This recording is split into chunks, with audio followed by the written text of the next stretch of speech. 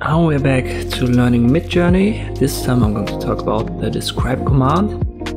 Just /describe.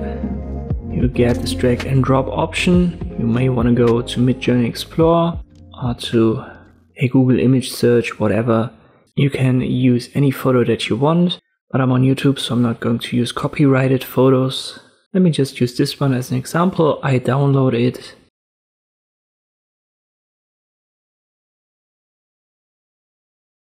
Then I drag and drop it here once it has finished downloading.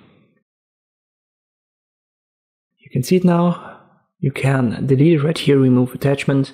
If you just press enter, the Midjourney bot will process it, and now it's thinking. And here are 4 prompt examples. You can imagine it all, but for it to work, you need to have your fast generations active. So relaxed doesn't work. I've got relaxed active. I don't want to waste anything here. You can click on the last option right here, which is going to give you 4 more prompts. So you could say it's a prompt variation.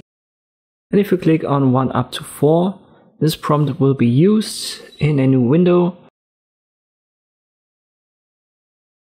You can adjust the aspect ratio here and even play around with the prompt, change it, delete parts, add parts, whatever. And then click on submit. And now the typical 4 images will be created based on this new prompt. Let me recycle it again. You can see here the first 4, second 4, and here at the bottom we now have 4 more, and they're all just variations of one another, so they're somewhat similar.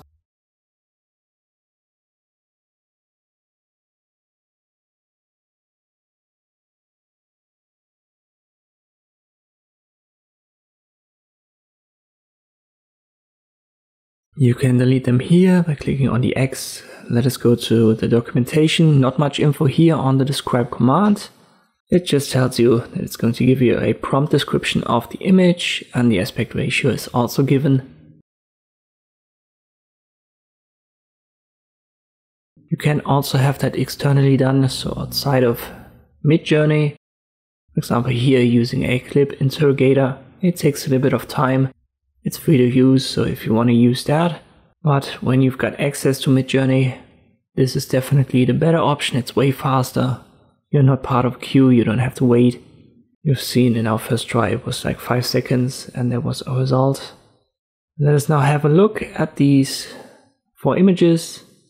I've changed the aspect ratio so it's not that similar, but it uses the same color palette. There's also a female face and there's a little bit of an abstract feel to it. Let me show you something else. We'll use an image from Unsplash right here. Just a landscape image, but this one's way too big.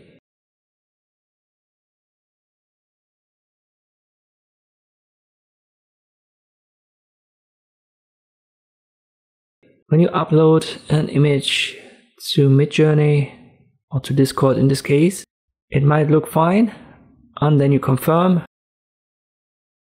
So Discord allows you to upload it, but Midjourney sees it as invalid as the image is too large. When that happens, just use a compressor, for example for JPEGs here.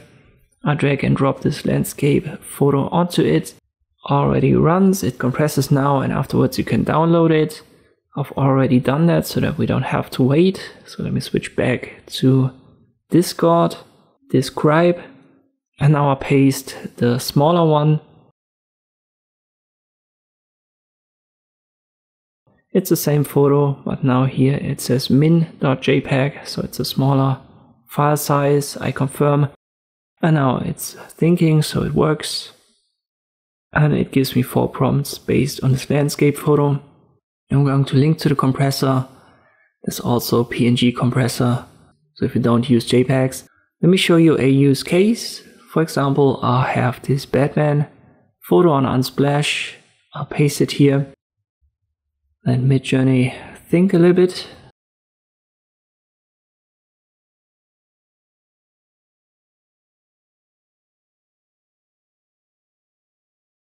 And now we've got a couple of prompts. We use number 1. And I want to use this now for character design. So I get rid of Batman, because Batman is a very strong indicator of what the design is going to look like. I'll make it comic hero or superhero, and then I prompt it.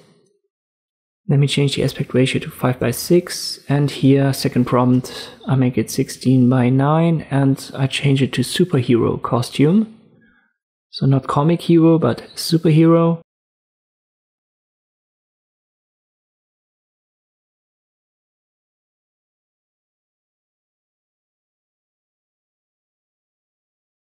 And now we let it work here.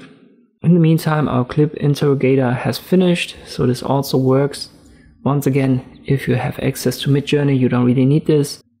Let me speed up the video so that we have our characters created. And here we are now. Obviously, there is a strong resemblance, but it's a different design. Especially the first one right here. Third one, it's still Batman. But the other three, you can use them, and you can use the variation button to have, in principle, unlimited character designs imagined by Midjourney. Comic one didn't turn out well, so this prompt wasn't the best, but you can see how this can be used to just brainstorm character designs that you may want to use in your comics or in your stories. I'm going to link to the documentation, the clip interrogator, the compression, and unsplash, so check that out, and I hope this video was helpful. Thank you for watching, and I'll see you next time.